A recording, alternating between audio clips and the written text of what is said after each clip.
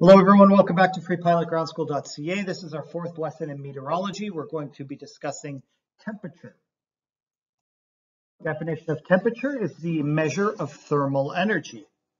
Objects that have higher thermal energy have higher temperatures than those with lower thermal energy.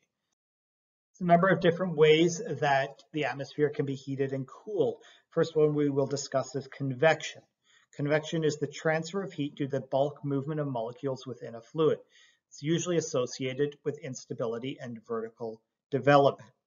So if we think the air is moving up, the transfer of heat is moving up because there's a bulk movement of air moving up. Advection is the transport of a property or quality by bulk motion. So for example, a moist air from the ocean moves over the land and causes fog. There's a property, there's a high amount of moisture being moved by the bulk motion. Here's the equation, which you absolutely do not need to know, but this is the advection equation. I didn't even know there was an advection equation, but yeah, here's our differential equation. Lastly, we have radiation. Radiation is the transfer of energy via light waves. The sun heats the earth by radiation.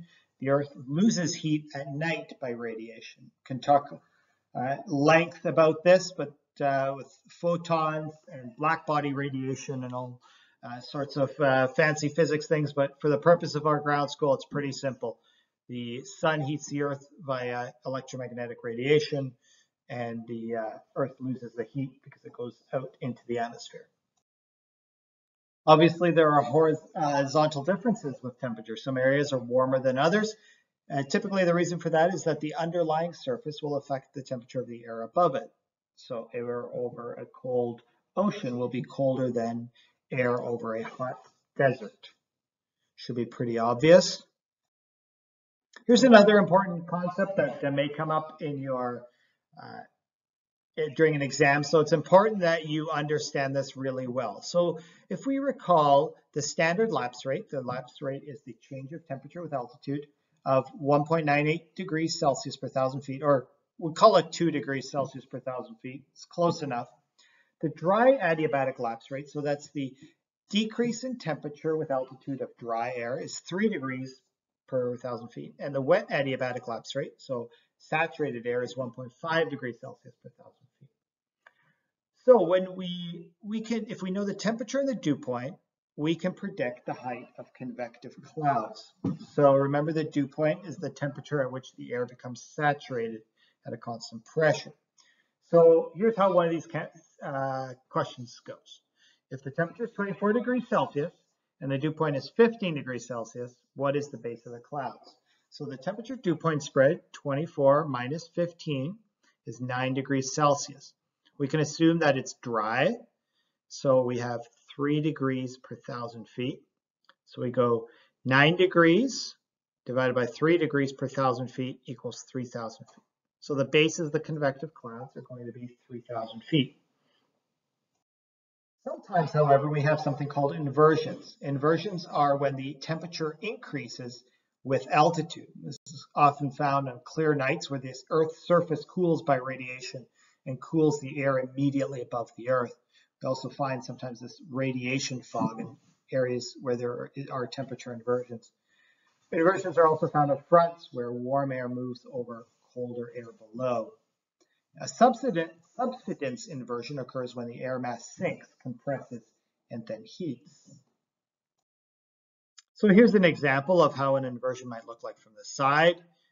On the bottom here, we have cold, clear air.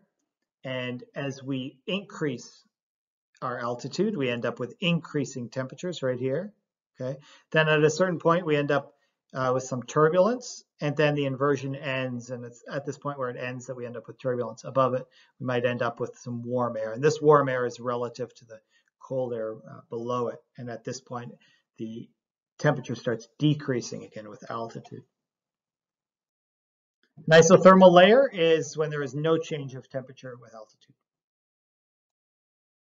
Talk about some heating and cooling mechanism. Convection means we end up with unstable air. Advection is air moving over a surface carrying its properties.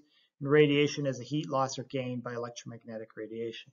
An inversion is an increase of temperature with altitude. It's characteristic of very stable air.